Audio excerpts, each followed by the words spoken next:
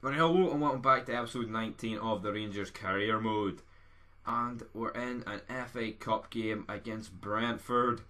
And let's see what is happening. O'Halloran making a great run down the left hand side.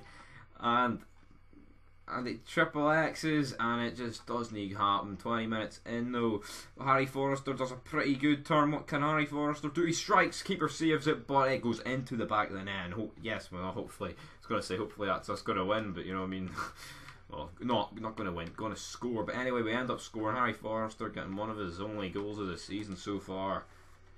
It's not been the best season for him, and that is probably going to get copyrighted due to that music in the background. Mute that pish. Right, anyway.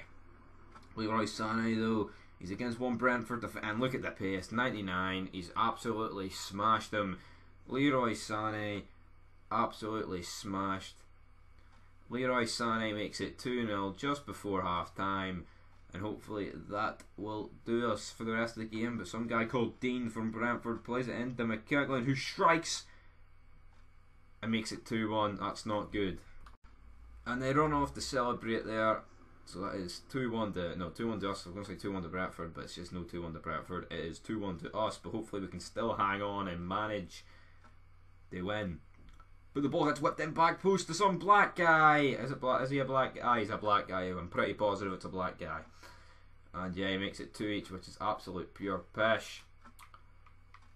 And yep. And that is basically the way the game finished. 2 each, absolute pish. In the middle playing pro clubs in the background, so that's probably why I'm not fully on concentrating on this commentary. But anyway, sitting in the new gaming chair that I got for my birthday, it's pure quality. But anyway, it's more like a 100,000 sub sort of guy, not a almost 600 sort of guy. But that is the way the game finished. 2 each in the FA Cup, so no bad. And if you look at that, Matt Gilks will be departing the club. That's pretty pish news, but let's who actually gives one shit. And as you can see, we're actually looking here at some players. Yaya Toure have inquired about him in Man City. Now he switched to Man United. Let's see if there's any old timers wanting to make the switch to Glasgow instead of Manchester. I doubt any of them will be wanting to do it, but hopefully we can see someone we like and put a wee bit in. Anyone Memphis Depay, I think he'd be a bit too much. Fusu Mensah, maybe. But actually, Zlatan Ibrahimovic, I think he would be the sort of guy who would like to join Rangers.